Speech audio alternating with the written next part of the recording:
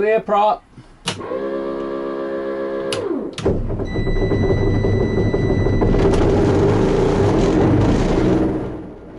Welcome back. So the purpose of today's mission was to see if I could establish that the aircraft was stable in the roll axis, and I was going to use that, or do that, by using the aileron trim. 100. Thunderstorm. Information not available. Valdosta Regional Airport. Automated weather observation 1309er Zulu. Wind 360 at 05. Visibility 10. Sky condition clear. Temperature 24 Celsius. Dew point 21 Celsius. Altimeter 3003. Remarks. Density altitude 1,300. Thunderstorm. Information not available.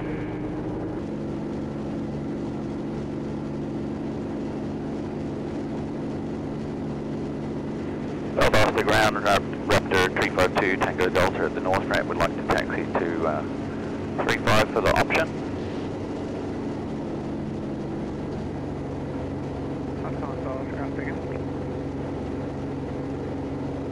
Yeah, Raptor 352 Tango Delta at the north ramp would like to taxi to 35 for the option.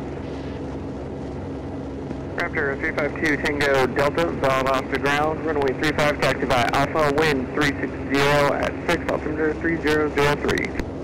And runway 35 by Alpha, 352 Tango Delta.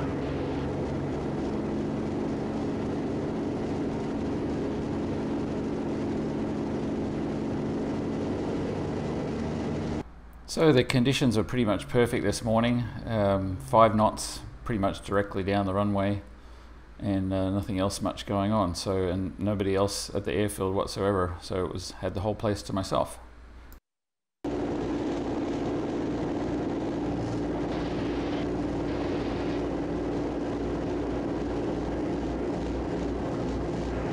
Valdosta Tower, Raptor 352 Tango Delta holding short of 35. Raptor 352 Tango Delta, Valdosta Tower, runway 35, taxi by Alpha. Cleared for the option, runway 35, 352 Tango Delta.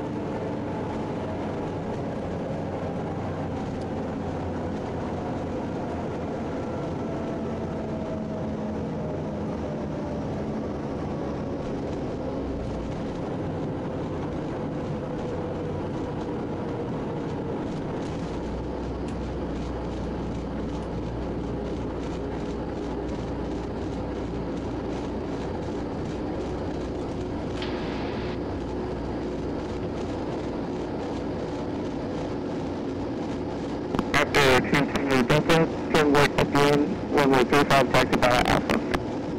Actually, I'd just like to taxi back to the north ramp, 2 Tango Delta. Raptor 2 Tango Delta, Roger. Take the north ramp by Alpha. North ramp by Alpha, 2 Tango Delta.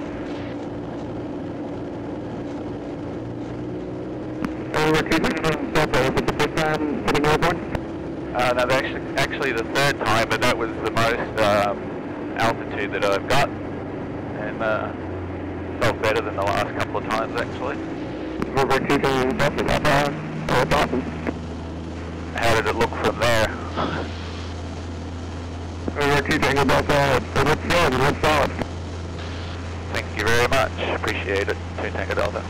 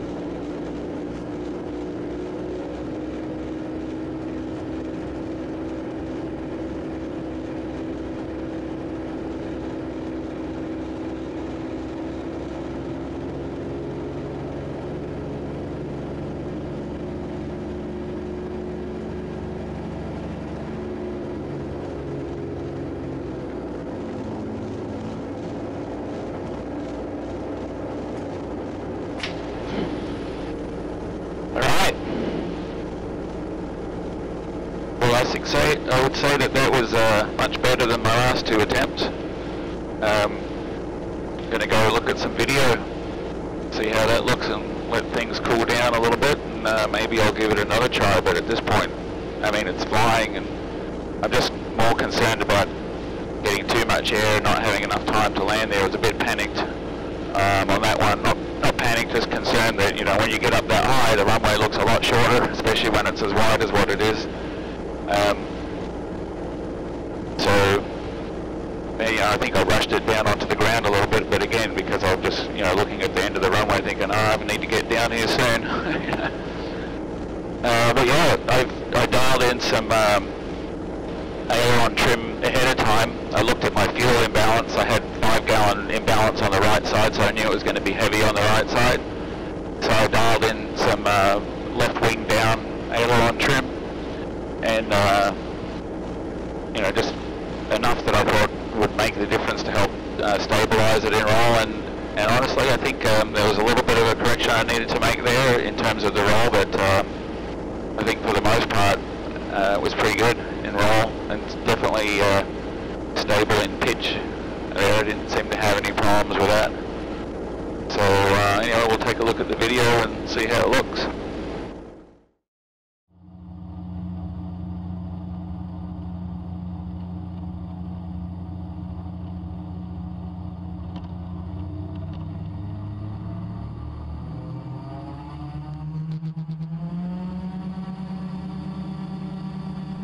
And if you keep an eye on the ground speed versus the indicated airspeed, once it gets airborne, you'll see that they actually start to line up, meaning that the static port is reading more correctly once the airplane is airborne.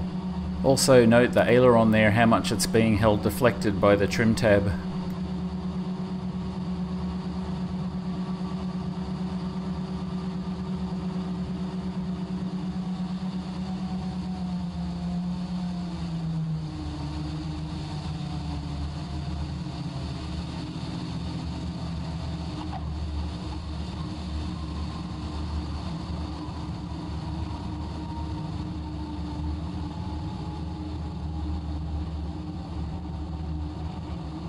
So this time I didn't actually take the power off until after I was airborne, and that sort of made the difference to cushion it as I pushed the nose forward.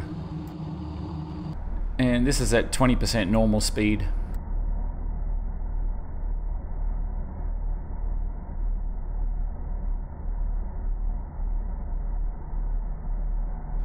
So it came off cleanly, and then I just gently pushed forward on the nose just to stop the rotation, and then basically just took any sort of elevator pressure away there and just let it do its thing, at which point, you know, I took the power off, or at least back to about 20%, because I was, you know, climbing. And as you can see, there really wasn't anything going on in the roll axis. I made a slight adjustment to come back on the center line to the left, and then after that pretty much didn't have to do anything, and it stayed nice and level.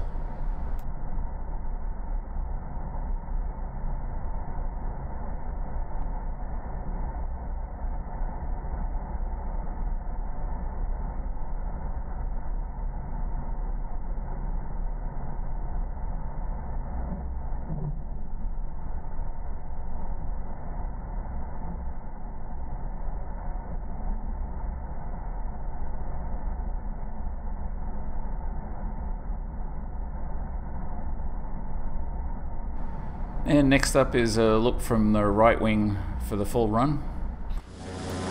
And I've taken this camera out of its case in order to stop it from fogging up, but that ends up creating a lot of wind noise because of that.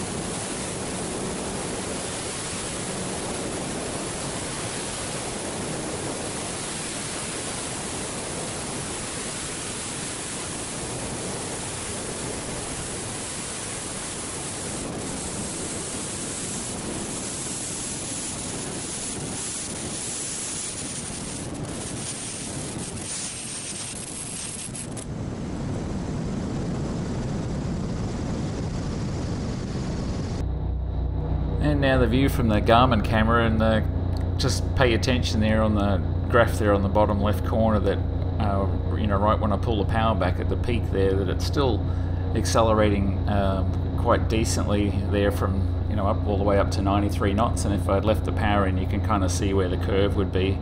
I don't think it would take too much time to be over 100 knots, and then, you know, ultimately up to 110 or 20 knots I think is going to be what the climb out will be.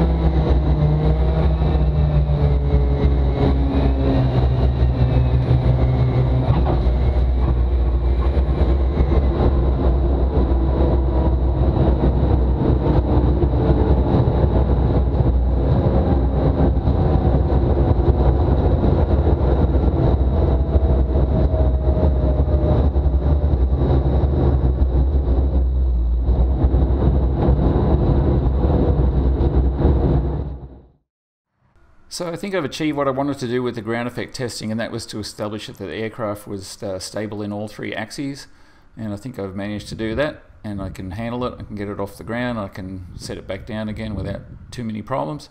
So my next step now is to get some time in some other aircraft around the area here and just get familiar with the area, and then start making the plan for getting the aircraft around the pattern the first time. So that's my update. Thanks again for watching, and tune in again for the next one.